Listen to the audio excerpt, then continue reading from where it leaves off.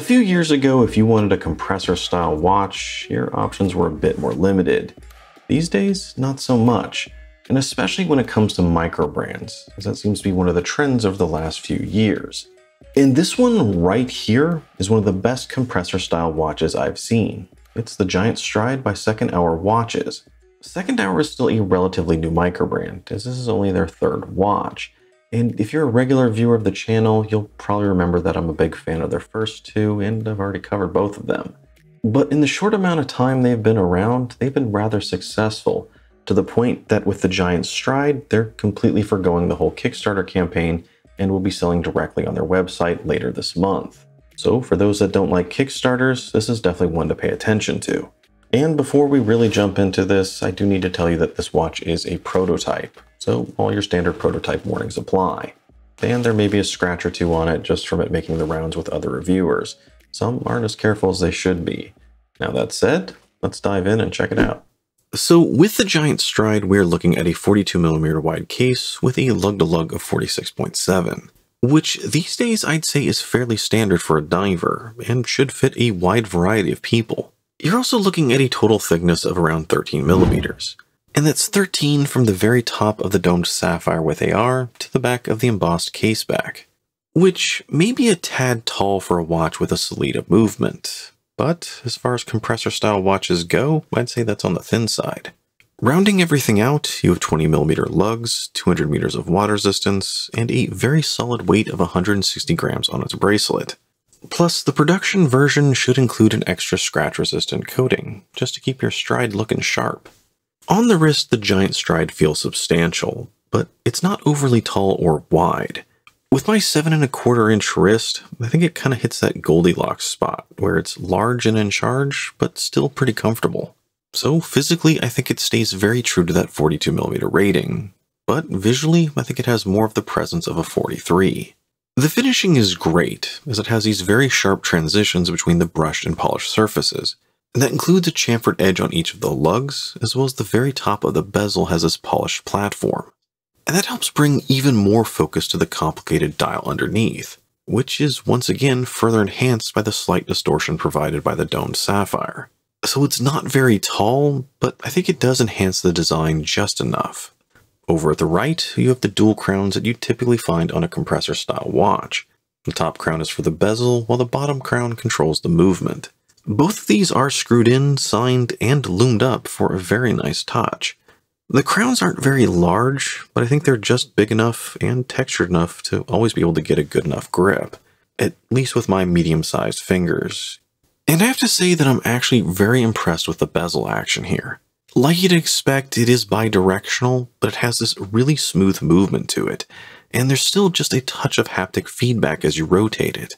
Best of all, it's very easy to screw back in after using, which sounds a little bit odd, but one of the issues I've run into with other compressor style watches is that sometimes the bezel likes to turn as you're screwing it back in. Where here that was never really an issue, just push the crown in a little bit and it starts to screw in nicely. Then moving to the back of the watch, we have the embossed case back, which is complete with all the particulars as well as an image showing off the watch's namesake, which is the Giant Stride, and that is one of the techniques divers use to enter the water. Which probably doesn't sound very complicated, and it's really not, but wearing fins makes things always a little bit more difficult. And if I really wanted to nitpick it, I think technically the guy should have his hand over the mask on his face, but I don't think that would look quite as cool. And speaking of cool, let's start talking about the dial. As far as dials go, this is gorgeously complex. It's basically divided into 3 different sections. Now, obviously this is the green version, but there are going to be 3 other colorways to pick from. And all of them have this matte textured center dial, which I believe is actually supposed to represent the waves of the ocean. Now, beyond that, you have a raised platform, which has applied wedge indices, and there's these circular grooves that go in between those indices. And all of that is right before you get to the sloped internal bezel. For some, and especially those that like more cleaner, straightforward dive watches, this may be way too complex. Yet for others, that gorgeous complexity is one that's going to suck you right in. Which, if you've watched the channel regularly, you know that's pretty much where I fit in. There's a lot here with the Giant Stride that I just love. but there's also a few things that bother me, so let's just take this point for point. First off, I love the intricate and meticulous nature of the design, as well as it's just beautifully executed. I think these macro shots just speak for themselves, and especially with the laser cut hands. They're very sharply defined and those red tips stand out nicely against the green backdrop. The date window at the 6 is also an excellent choice. It lines nicely up with the text on the dial and blends in more or less with the indices.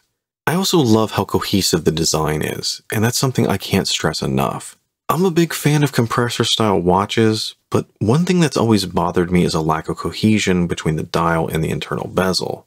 It seems like they're typically designed where the bezel winds up acting more as a frame surrounding the dial than an extension of it, which oftentimes makes that timekeeping center section and the hands that it contains seem rather small in proportion to the case size.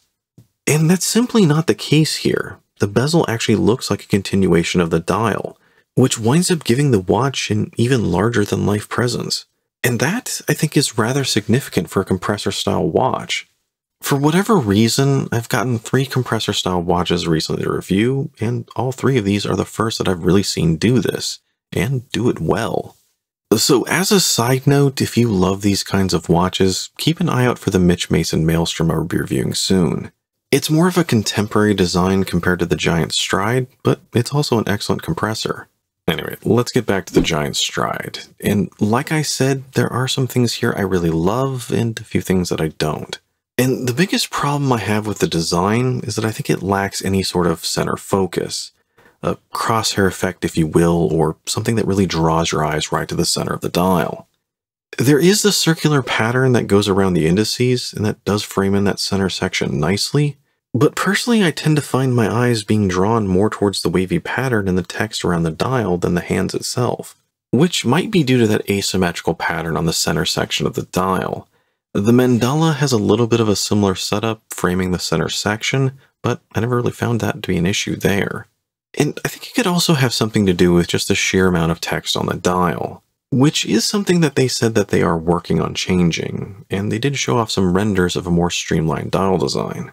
The other thing that concerns me a little, and to be clear, this is a really big nitpick, is that I don't think there's quite a clear connection between this and their first watch, the Gin Clear. The mandala, I think it's pretty obvious, but the Gin Clear, not so much. One of Second Hour's key design characteristics has been emphasizing the 12, 4, and 8 indices, rather than, say, the cardinal points. It's kind of a simple thing, but it's a very interesting, unique design characteristic that really separates it out from the pack, as well as it kind of creates this triangular crosshair that really focuses your eyes right to the center of the dial. With the mandala, they kind of toned this down a little bit, but it was still very obvious when you looked at the chapter ring. Where here, it's toned down even further. I mean, those indices are still a little bit bigger, but it's not very noticeable unless you're actually looking for it. Now, to be fair, this might actually widen their general appeal with watch collectors out there. But for someone like me who's a fan of their other 2 watches and that particular design, I can't help but look at this and think there's something missing. But let's move on to the Lume, and it is surprisingly impressive. Most of the other compressor-style watches I've seen only have so-so Lume, but Second Hour went the distance here, and with blue BGW9 Swiss Superluminova. As not only is it initially nice and bright, but the dial and hands outperform a Seiko Turtle. So this should be one that can go all night long, and at the moment, I'd say it's the best Lume I've seen on a compressor. Now, Second Hour has used a couple of different movements in the past. They started off with the Gin Clear using a Silietta SW200, then later on used a Miyota 9039 in the mandala, and for the Giant Stride, they decided to go back to that Swiss Silietta. Now, overall, it's a great movement, and it is very fitting for the price point. However, while the Silietta is generally more respected, I can't help but feel that maybe they should have tried to go with Miyota 9015. As with that movement, they might have been able to reduce the overall thickness and bring the price down just a little bit. Plus, the power reserve is just a little bit longer. As for the bracelet is excellent. It's an H-link bracelet that I think matches the Giant Stride's tooly aesthetic. It starts off at 20, but then has a slight taper to 18 before it hits the clasp. You have solid links secured with screws, solid female end links, and a very nice milled clasp. Plus, for the final production, it should have that same scratch-resistant coating. Like I said, it's overall an excellent bracelet and pretty much what you would expect at this price. It's also extremely comfortable, with the fully articulating H-links that easily wrap around and conform to your wrist.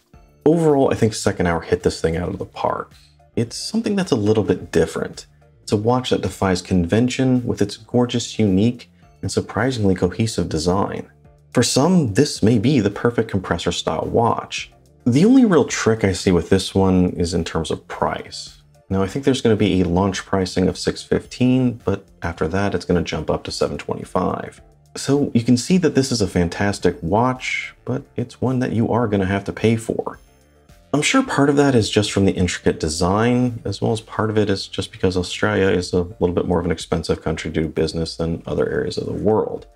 And that's not to say that it isn't worth it. I mean, everything I'm seeing here suggests that that's a fairly reasonable price for a fantastic watch. It may be a little on the high side, but I still think it's reasonable. Rather, the complication that I see is that there's a little bit of a disconnect between the price of this watch and their previous two. You see, older, more established microbrands are typically fueled by their fans, who come back time and time again to buy whatever their new release is. I think the Kickstarter pricing for the Gin Clear was about $400, and the Mandala wasn't really much more than that, which for me personally is kind of the top end of the affordable watch spectrum, and this is a step beyond that. And because of that, I think this watch might leave some of their previous fans behind, those who may be a little hesitant to take that leap off the boat, which is kind of a pity. But for those that are willing to take that leap of faith into the ocean, I think they'll be very happy with the Giant Stride.